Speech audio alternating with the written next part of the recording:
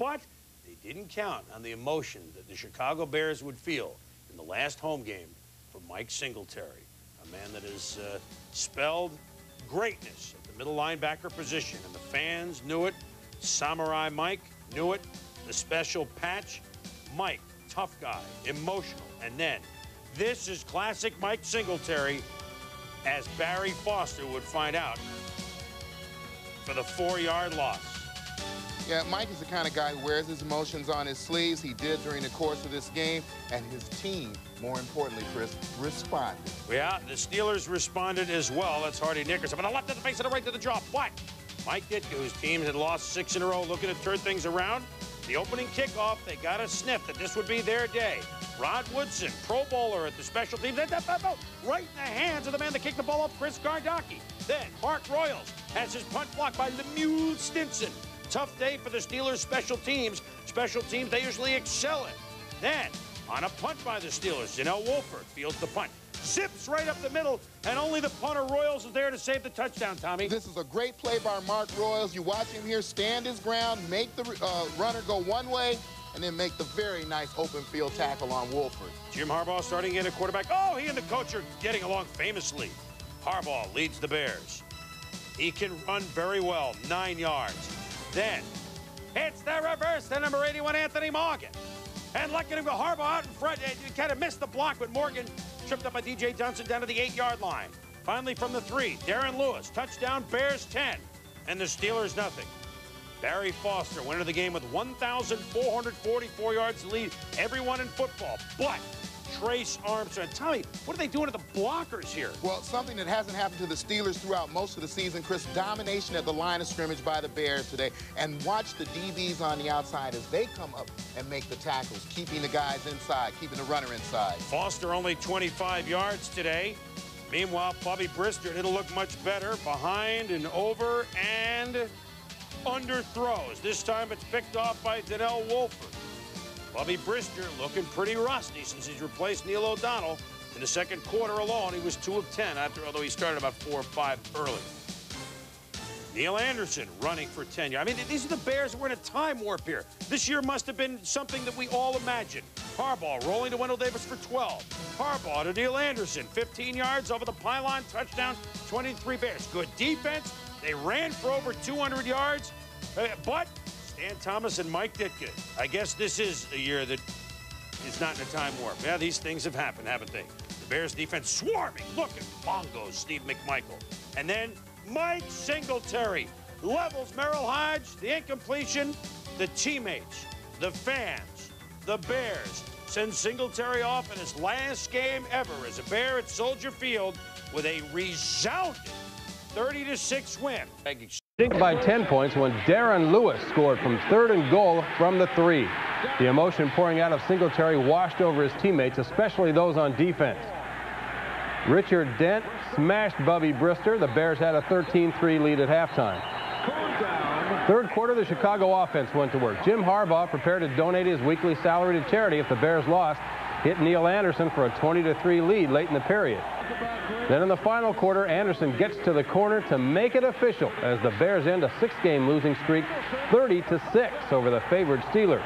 Now, Singletary took a couple of showers after this game, but that certainly didn't do anything to diminish the warmth that was coming out of Soldier Field today. Turn down inside the 15-yard line. No, Mike Singletary said after the game that he had studied a lot of film on the Steelers to try to get their tendencies down today, and he had Foster read pretty well. In fact, the whole defense did today. Well, our coaches did a good job of really showing us what they do, showing their tendencies, what they like to do, and we pretty much played play 8-man front and did a good job of reading the line, did a great job controlling the front and stopping them. Our Brister's really fallen a long way since he was a pretty good quarterback for the Steelers a few years ago. Here's Darren Lewis, a touchdown to make it 10-0. And now we move on to the third quarter. Here's Harbaugh on the run to Wendell Davis for big yards, and this was a critical play in a drive that wound up in a touchdown for the Bears. They had a big play, kept the drive going, kept the clock going, and we ended up scoring a touchdown. Not everybody's on the same page, though. Stan Thomas and Mike Ditka, I think Stan said Feliz Navidad to the coach there. Where am I? Being the holiday season. Yeah, where are you? Where am I when all the good stuff is going on? I missed all of these things. I got to watch a little more up front. Hey, Harbaugh had 70 grand riding on this game today. I thought it was 75. Whatever. He just wanted to just inspire himself, inspire our team to go out and win. Well, we should say that Jim said after the game that even though the Bears did win, he was going to go ahead and donate that money to charity, which is a nice move on his part. Yes. Now, fourth quarter, more defense. Interception. Where were you? I was in the middle guarding the deep zone. Sean Gales, we had a man defense. He was guarding the running back. Made a good break on him. Been trying to throw that out all weekend. Did a good job on him. Here comes Steve McMichael for a sack on Brister. We're talking about Singletary's final game at Soldier Field, but who knows about Steve McMichael? He's a free agent. That's true, and he played a great game like they all did up front. Neil Anderson, now splitting time with Darren Lewis back there, was able to get to the corner, get inside the pylon to make it 30-6 here. Well, the Steelers getting a little feisty at the end of this game. I don't know if you were around for this one, but Lewis Age got tagged by Hardy Nickerson. Watch this punch. Oh, that was, I don't think Lewis was expecting that coming in the game at that, but hey, did he go right back at him? And the one thing you got to watch out for is number 71 Big Cat coming in to come throw somebody else over. Help him out a little bit. Here's the end of the game. Richard Dent trying to set up Mike Singletary, and he did a nice job too, didn't he? They stayed real good. And unfortunately, it's like 30 degrees, and they throw cold water on him. But hey, the way everybody was feeling, it didn't even matter. You could sense the emotion today even before the first snap. Only was brief, the speech typically Mike Singletary. I'd like to thank my friends, my teammates, my coaches, Bears organization, and I'd like to thank you. The inspired Bears then excelled in every category in the first half. Donnell Wolford's 36-yard punt return epitomized the effort.